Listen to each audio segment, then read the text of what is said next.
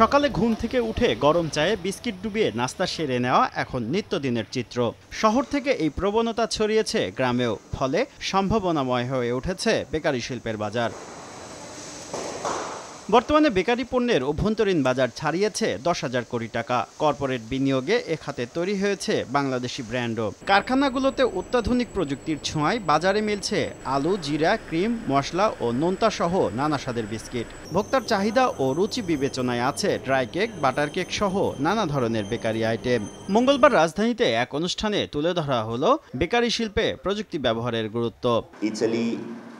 As you know, is not a military power globally, but it's a technological and high-quality power in production products Italy is exporting. It's a very important opportunity for every one of us to exchange experiences and to learn about different cultures. কারখানায় আধুনিক প্রযুক্তির কারণে তুলনামূলক কম দামে ও মানসম্মত bakery পণ্য উৎপাদন সহজ হয়েছে। এতে বাংলাদেশি পণ্যের চাহিদাও বাড়ছে বিদেশে।